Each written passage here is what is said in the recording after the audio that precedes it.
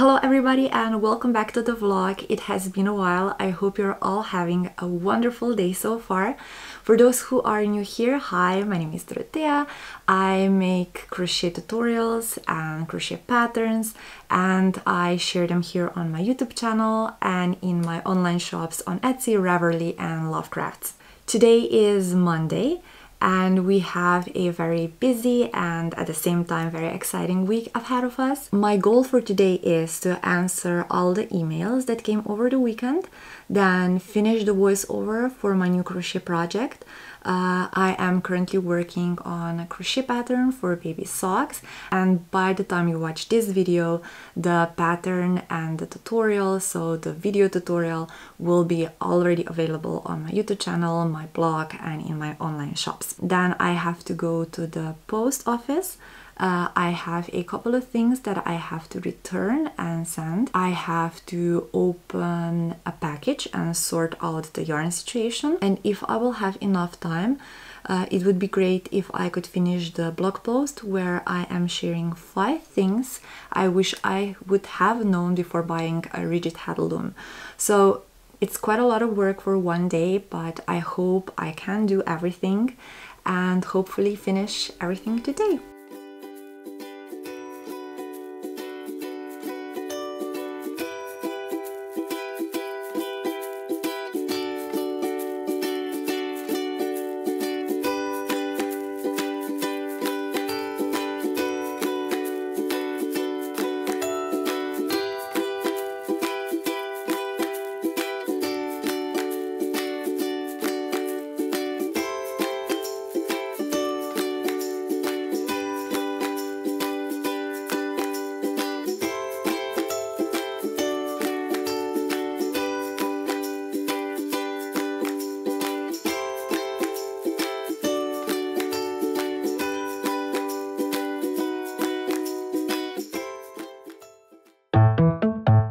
Hello, it's already Tuesday. Monday went by so fast.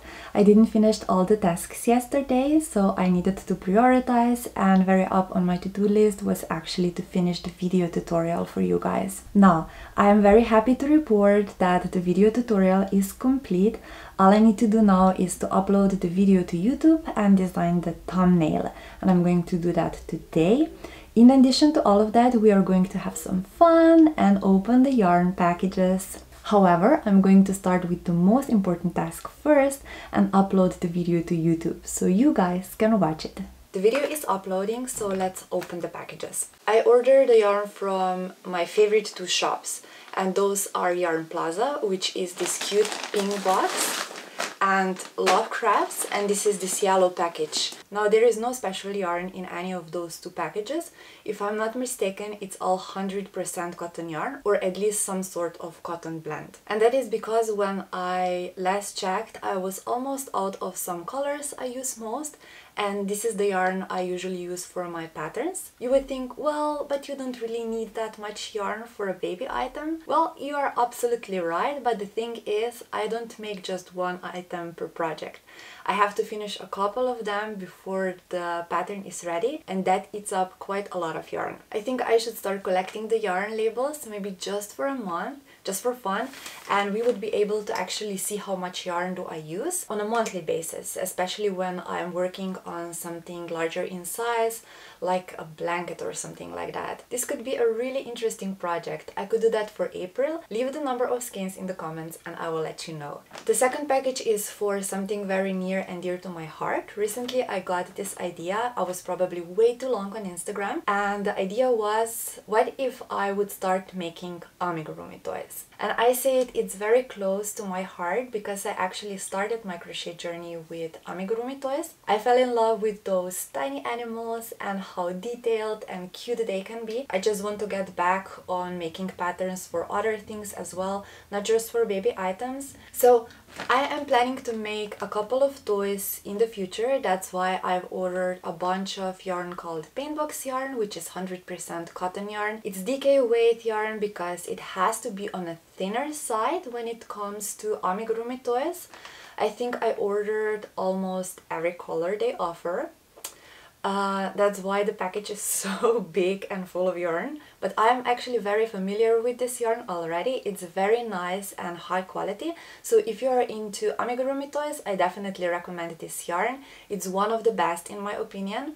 Especially for amigurumi, I like everything about it. From the colors they offer, how well the fibers are twisted, how much is in one skein, everything. You have to try it out. Like I said, it's a bunch of cotton yarn.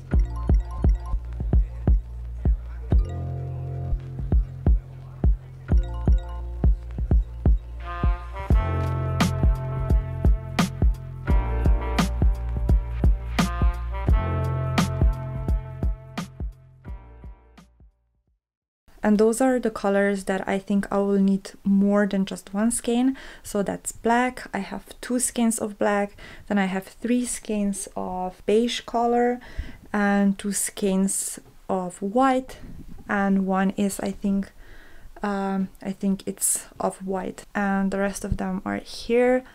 With those colors I think I can create any pattern I like. It's so versatile and all of them are so beautiful. So all I have to do now is to find them their new home.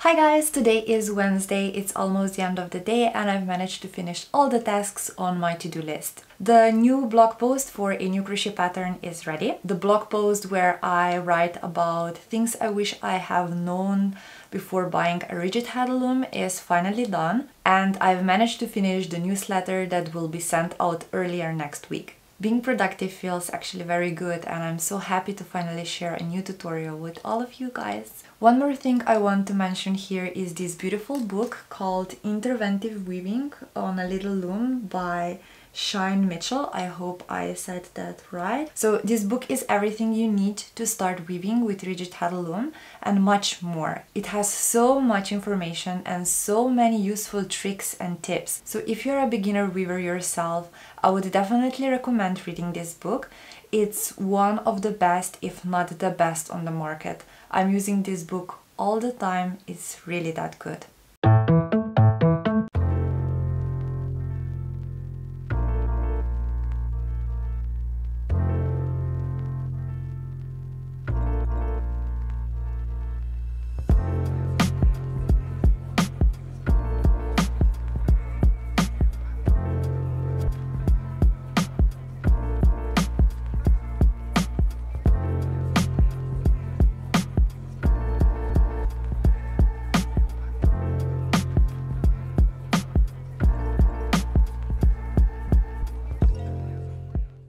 Good morning and happy Thursday, guys.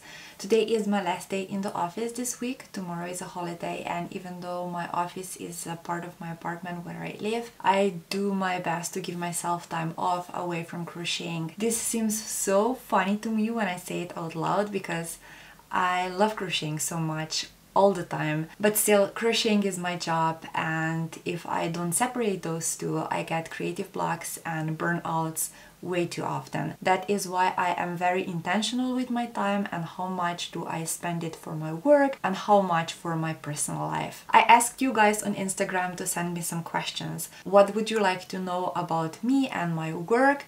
And I picked 3 of your questions and I will answer them right now. App Crochet Shop would like to know how long have you crocheted and how did you start. So if I'm not mistaken, many people start very early when they are still kids.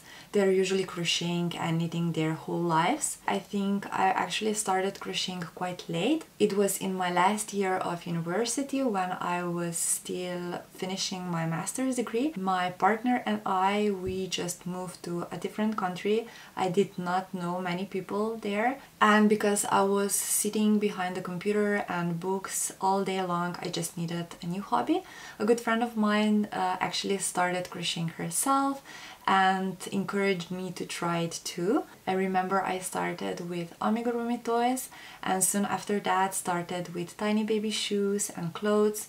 That is the way Croby pattern was born and how everything started. So Julian Lieber 2 official is asking, when did you decide to create your own studio? The apartment we currently live in has 1 additional room, and I'm using that additional room as my tiny studio. So I was actually lucky enough to have a studio way before Croby Patterns got enough pattern sales and page views and video views to be my full-time job. And all of that gave me time to put together this beautiful room, and I surrounded myself with yarn and books that spark creativity in me. I am actually very grateful for that, and all of that was possible with the help and support of my partner in life, whom I love and adore, and actually all of you who are watching my videos, following my work and buying my patterns. I'm very grateful from the bottom of my heart for each and every single one of you. It really means a lot. So one thing that is very important if you work from home is to draw a line between your work time and your free time. Otherwise, there is a good chance you will be working all day long, which is actually a perfect path to burnout and health issues. Unfortunately, I'm actually talking from my own experience here. So be good to yourself and take care of yourself, especially now when we all are more or less working from home and changing the scenery is a luxury these days. So take care of yourself, be good to yourself, give yourself time, and yeah, draw a line between your personal life and your working time. It's very important. The next one is from Anacho 89. I'm so sorry if I'm saying your name wrong. She is asking, what is the softest yarn for a baby blanket? My choice would be Rico Creative Cotton. The first and the most important thing is that that's cotton, which is perfect for baby items because you can throw the item into the washing machine and later into the dryer, and that's it. It's fine. You don't have to worry too much, which is very important with baby clothes. Just make sure the yarn ends are nicely secured between the stitches and you are good to go. But that is with more or less every cotton yarn. The softest in my yarn stash is definitely Rico Creative Cotton. It has this silky effect, but it's also at the same time very soft. The color availability is also great. All in all, a perfect yarn for baby blankets and baby clothes in general. I would definitely recommend it. Okay, so this is the end of this week's video. I'm going to go and clean the studio a bit, just so when I come back on Monday, it's nice and clean and I can start fresh. Next video is going to be a video tutorial. I'm not going to tell you what kind of video just yet, but I think you will like it. Those tutorials usually get a lot of views, which means people like them. I guess, but you never know, we will see. It was very nice chatting with all of you, my loves. Thank you so much for watching and keeping me company. Subscribe if you haven't already. Stay safe and well, and I see you guys very soon. Bye!